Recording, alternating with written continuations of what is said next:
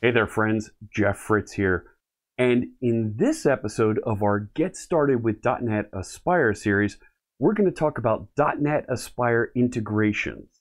These are components that you can use to create integrations with other systems that you might want to use inside your application system. Now, that might be a database, that might be an API, that might be a service bus. We're going to take a look at one type of integration and use it inside of our demo that we've been building as part of this video series. Now, if you haven't seen the other videos in this series, I encourage you to check them out because they'll help answer questions like, what is .NET Aspire? How do I install and get started with it on my developer workstation? And how do I get started with the various other parts of the demo project, including service discovery and connecting up some simple defaults that we want to be enabled inside of all of our application system. And as we're building our distributed application or our application system in this case, we want to enable things like that service discovery and other integrations like we are here. All of the samples, the slides, and even the instructions for this are available in the Let's Learn Aspire repository on GitHub. There's a link for that in the description just below this video that you can check out and follow along. You can take a look at that documentation and find the 5th entry in the workshop about integrations that we're going to work on today. So we've already got a simple application that we've taken from running Blazor inside of one website and a minimal API in another website, and we now have them talking to each other with some resiliency and some logging using OpenTelemetry. But let's start adding some other integrations into other systems. And in this case, we're going to introduce a Redis cache into our API so that it's saving content inside that cache and doesn't have to keep it in memory or anything like that. So we're going to start building and referencing that Redis integration inside of our app host project. Our app host is that central project where we define and orchestrate the entire distributed application or application system, and we're going to have it already have references to the web and API projects, and we're going to introduce a Redis cache resource that it's going to start interacting with. And we'll do that by adding this command, builder.addRedis, right there inside of that program CS. So let's grab that. And inside of app host, I'll just define it right here. All right. Now, it doesn't know what Redis is, so we have to install a specially crafted NuGet package. That's a package that's been built in the .NET ecosystem, but in this case, it's been adapted so that it contains information about how to connect to a .NET Aspire integration.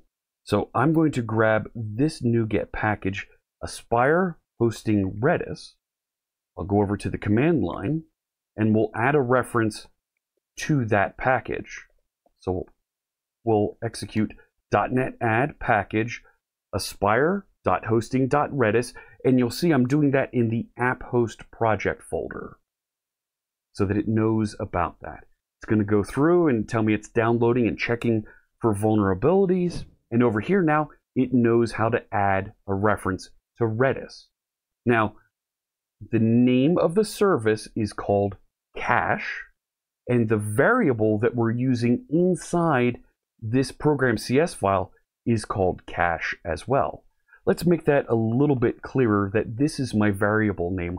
I'll call it my cache, just so that you can see the difference in the two places where the variable name is used versus the string name for the service, cache.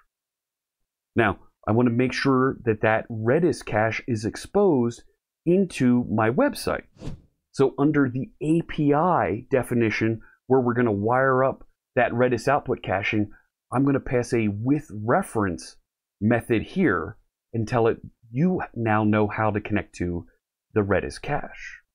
So let's do that. Right here, I can say with reference, and it now has a reference to my cache. So just like we saw before when we connected my API to the Weather Hub project, so that the weather website knew how to connect to the API that was defined here. Now we're telling the API how to connect to the Redis cache that's going to be created here. And this Redis cache is going to be created with a container, and on my system, I have Docker Desktop installed. So it's going to start up a Docker container and have that running for me in the background. Additionally, I can also tell Redis, hey, it'd be really great if we had the Redis Commander package running as well, so that I can inspect and peek into that Redis database and take a look around a little bit. And I can do that with a command here with Redis Commander. I don't have to go and identify the package that I need and install it and get it all wired up so that they can find each other. By just adding the with Redis Commander method name there, it will discover, find, load, and connect those two integrations inside of my distributed application here. Let's run the application system and see what happens over there on our dashboard. So here's my dashboard, and you can see it's starting the Redis Commander package there. Now it's done and it's running. You see that state reported over there. But there's my cache service, and you see it came from Docker.io, and it's Redis 7.4, and here's the address that it's running at. And I wouldn't be able to guess that it was running on 62.566 if I wanted to. But my Redis Commander is able to find it and connect to it right away and show you here it is running inside of the Aspire system. And we can take a look at everything that's going on inside that Redis cache if we wanted to. Well, okay, so our Redis is running out there, and we can look at the logs, and we can see all of the logs from the container being reported here. But let's actually now set up our API project so that it uses this Redis cache as its output cache for the API when folks make requests to it. The next step for me to do that is going to be to introduce a NuGet package that has information about the Aspire integration for Redis and knows how to set up the output caching capabilities. And it's this package right here, Aspire Stack Exchange Redis output caching. So I will copy the name of that, and we'll include this NuGet package in the API project. So I'll do that at the command line because I think it's a little bit easier for everybody to see how to do that interaction. So in the API project, I'll execute .NET add package Aspire Stack Exchange Redis output caching.